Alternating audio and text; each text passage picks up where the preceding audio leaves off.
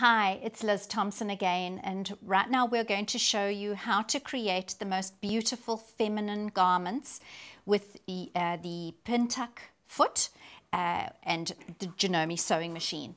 And how we do this to create these beautiful pintucks that you see on these beautiful little camisoles. Here is some more pintucks on this one, and then on the nightgown behind me we have pintucks up on the bodice and pintucks right down near the hemline. To create a pintuck in the old days, what a person had to do was fold the fabric in half and then take tiny little hand stitches along the edge.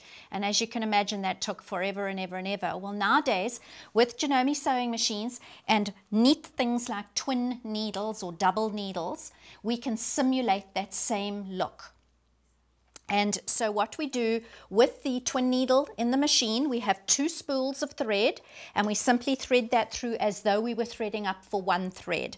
And then we have feet that Janome has for all their sewing machines. We call them Pintuck feet, and they have grooves underneath the Pintuck foot. I have the fine one with 7 grooves on the machine, and this one is a slightly thicker one with 5 grooves. Did I say 7? It's 7 grooves on the fine one and 5 grooves on the thicker one. This one will be for slightly thicker fabrics. This one is for very fine fabrics like the fabric that I'm going to use now, which is a soft batiste. What we do is we set the machine to a straight stitch. We put the foot down and we press the machine on, and away we go.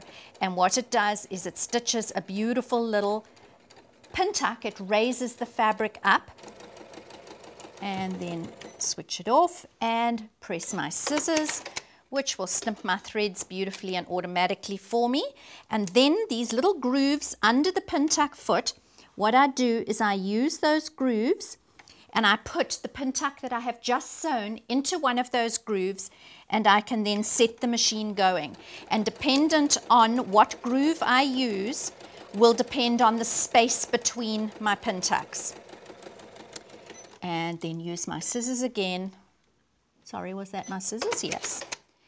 And there we go. And I have created little pintucks. I have them ready-made here, where we've got pintucks with the grooves right next to each other and then with a little space apart. And then one doesn't have to use only a straight stitch. You can also use decorative stitches on the machine as well.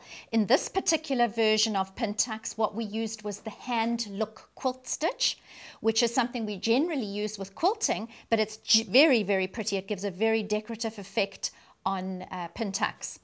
And then we can also use very fine narrow cording in different colors or plain white, and that we feed underneath the fabric, and we have the cording inside tucked into the middle of the pintuck.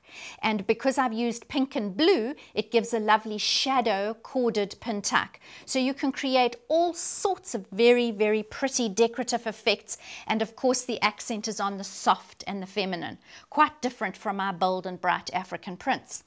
Then in addition, one doesn't have to only use straight stitch. As I said before, you can use pretty decorative stitches, and on this particular one, it's a little serpentine zigzaggy type of stitch, and it has got 2 different colors, one in one needle and one in the other needle, and that just neatens off and gives a very pretty look to a little pillow. As you can see, Janome offers every type of sewer, every tool and option and possibility available to them. In this particular segment, we've looked at heirloom sewing or very, very fine decorative French sewing by machine.